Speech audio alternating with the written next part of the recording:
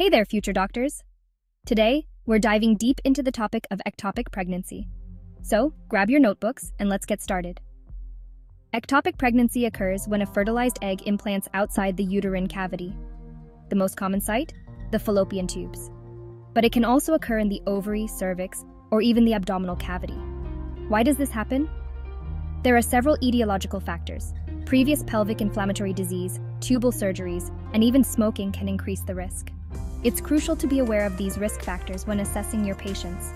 Now let's talk clinical features. Early signs can be subtle and often mimic those of a normal pregnancy.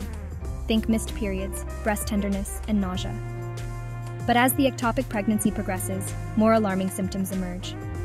Abdominal pain, often localized to one side, and vaginal bleeding or spotting are red flags. If the tube ruptures, patients can present with severe pain, dizziness, and even signs of shock.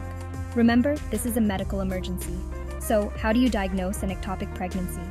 A combination of a positive pregnancy test and transvaginal ultrasound is your go-to. Look for an empty uterine cavity and an adnexal mass. Serial BHCG levels can also be helpful. In a normal pregnancy, these levels double every 48 hours.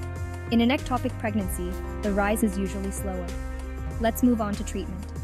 Medical management with methotrexate is an option for stable patients. It's a chemotherapeutic agent that helps stop the growth of rapidly dividing cells. Surgical options include salpingostomy or salpingectomy, depending on the extent of the damage and the patient's future fertility desires. Laparoscopy is typically the preferred surgical approach. But what about complications? The biggest concern is rupture, leading to internal bleeding and shock. This can be life-threatening and requires immediate surgical intervention. Long-term, there's also the risk of reduced fertility and increased likelihood of another ectopic pregnancy. So, there you have it, a quick overview of ectopic pregnancy.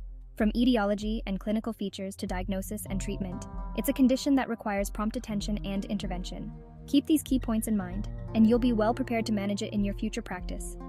Thanks for tuning in. Stay curious, keep learning, and see you in the next video.